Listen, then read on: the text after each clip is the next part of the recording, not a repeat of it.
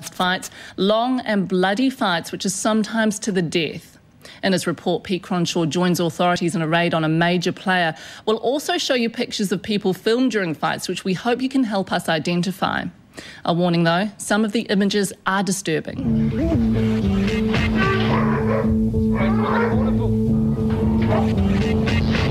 You are about to witness one of the most abhorrent acts of premeditated animal cruelty.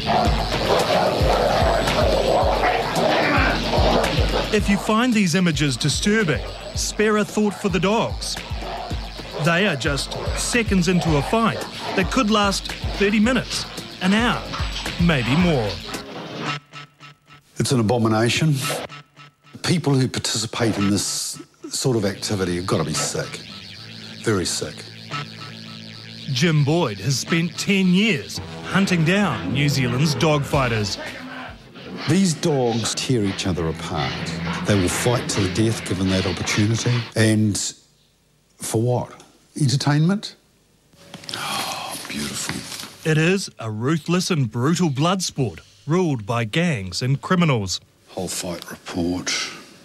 This underground magazine warns subscribers the SPCA is on the prowl and jokingly urges fight fans to deal with the do-gooders forcibly. He does say we could take them out and beat the crap out of them.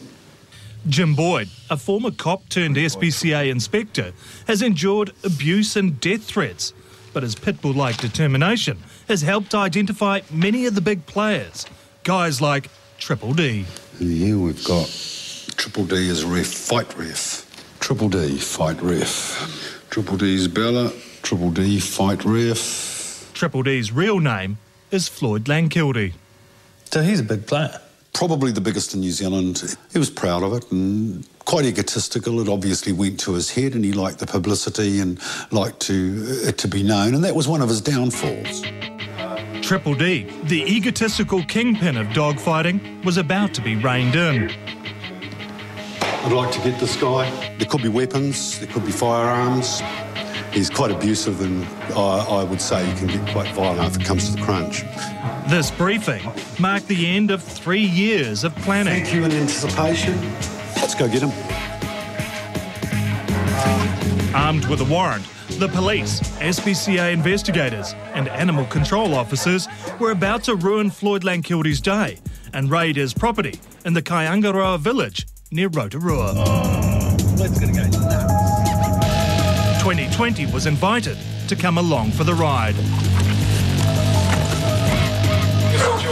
Jim Boyd! Hi, Floyd. Got a search warrant to search your premises. Hey, excuse me. What are you doing? They're all my assistants. Take the camera away, please. They're all my assistants. Take the camera away, please. Purely recording the thing. Take the camera away, please. He's not allowed to do that, mate. But I know my rights. Got nothing to hide here, mate. Inside, police began turning the beneficiary's home over. Is this your wallet here? It's got thousands of dollars. You guys want to do a count of it? Yeah. Outside, tethered by heavy chains to ramshackle huts, sat 8 sad-faced pit bulls. You're beautiful, aren't you? The hunt was now on for paraphernalia associated with dog fighting. Things, springy. Bloody hell, you bought enough people here, mate. That's a breaking stick for forcing dogs' jaws open when they're fighting or otherwise. You can see the teeth marks. No, it's not when they're fighting. It's used when the dogs happen to make contact. It's the most humane way of breaking them apart. Scales for weighing dogs. Come on, kid, this is the head. He's about to say anything he likes. Picture, crock of shit setup picture, Jim. To the untrained eye, much of the evidence might seem innocuous. This is how we begin a new dog. But not to Jim Boyd. She's learning that as she fights, she's getting rewarded. I had plenty of evidence there. This is a gold mine. For me, though, seizing his computer was the icing on the cake, as it were, the cherry on top. Because if there was any doubt, if the court could ever have any doubt of his personal involvement, that doubt was wiped out with the information that came off his computer. Old emails on Langkilde's computer reveal he was ruthless when it came time to weaning out Kurds. That's a dogfighting term for the weak. I've shot over 60 dogs probably in the last 5 years, maybe more. That's how it goes. They live well while they're here, but when it's time, they gotta go. He was also merciless in the fight pit. He was in it till 20 minutes, then the other dog hit a big bleeder on his inside stifle, and mine went downhill. A bleeder in the stifle. That's Langkilde's way of saying a ruptured artery in the leg. I asked for a scratch to continue and was granted it. A scratch is a restart. He didn't move, so I did the right thing and put him down. It went 57 minutes, just got beat by a better dog. So this dog chickened out, said, I've had enough. So they take it out and shoot it. You know, and they call animals animals. No. These people are sick. Everyone has to have their bee in their bonnet about something, so he's chosen his battle. Good on him. Good luck to him. He won't win. Julie Bennett was a photographer for the Auckland Pitbull Club. Fighters like Floyd Langkilde have always been there on the fringe. People fight their dogs for all sorts of reasons. Where do they fight? They can arrange to do it just about anywhere. You can do it in a garage, in a house, in a backyard. And do they always go to the death? Not all dog fights involve fighting to the death. It's just a time thing, or one overpowering the other, and that's it. You stop the fight. It's not always to the death. This video gives a rare insight into the brutal blood sport. It was shot by an undercover cop. Take him out! Take him out! The accents are unmistakably Kiwi. 10 minutes, bro. There are thought to be more than 1,000 followers of this brutal blood sport in New Zealand. This is serious business. We've had incidents where they've hired a country hall, for goodness sake, for a wedding or for some reception of some description, and they've set up the pit, the fighting pit, the arena, in the middle of that hall. They've had a paddling pool out the back for children. So they are organised? Very organised and very clandestine. Trust is a rare commodity amongst dog fighters.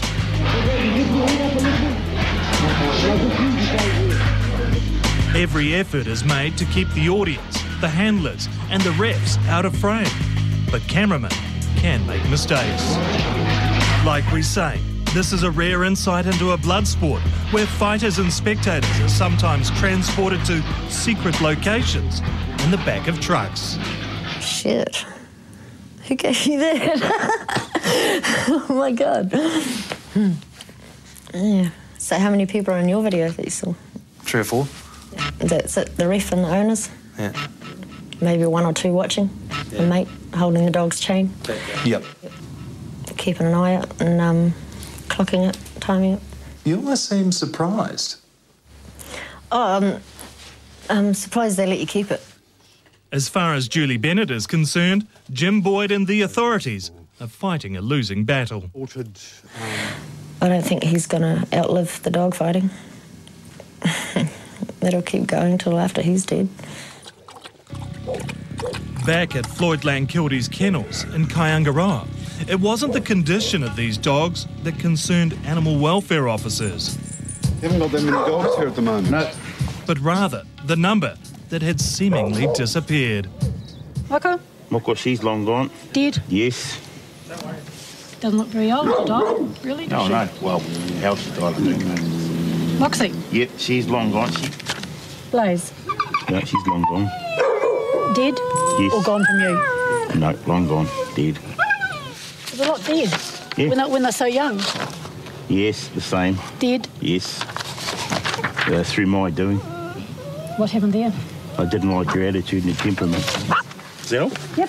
Thanks, Lloyd. Good. Floyd Langkilde, the former cover boy at the Auckland Pitbull Club, a champion in the show ring, a champion in the fighting pit, was about to be closed down. Now, we are going to seize all your dogs. Oh, what? Everyone. On what grounds? On what grounds? I believe that the evidence that I have seen today shows that you have... what evidence? You are breeding, training, keeping dogs for the purposes of them in being involved in animal fighting venture. That is bull and that's a crock and you know it. Did I put that in there? These two men, brought together by dogfighting, were about to have a verbal stoush of their own. Well, this is a crock, mate. Keep calm, Floyd. Oh, what do you expect? See you on the street one day without your uniform on, Mr. What's your name? Mongrel? I know it's upsetting for you, Floyd. Sorry about that. Gee, you're there's no figurative. What do you think? There's no easy way of doing it. Oh, so you can bet you something. There's no easy way. After 10 months of legal wrangling, the former go-to guy for fighting dogs finally lost his bark and bite. Floyd Langkilde pleaded guilty to breeding and training pit bulls for fighting. He was sentenced to 300 hours community service and banned from ever owning dogs. Look at the claws. Look at the length of those. As for the fate of Langkilde's pit bulls, all 8 dogs seized on the day of the raid had to be destroyed. I don't think there's any chance of him being rehabilitated. I think it's so much in his blood that he'll turn up again. He will be there. He will be at the fights. And the fights will still go on. And remember that fight we showed you at the start of our story?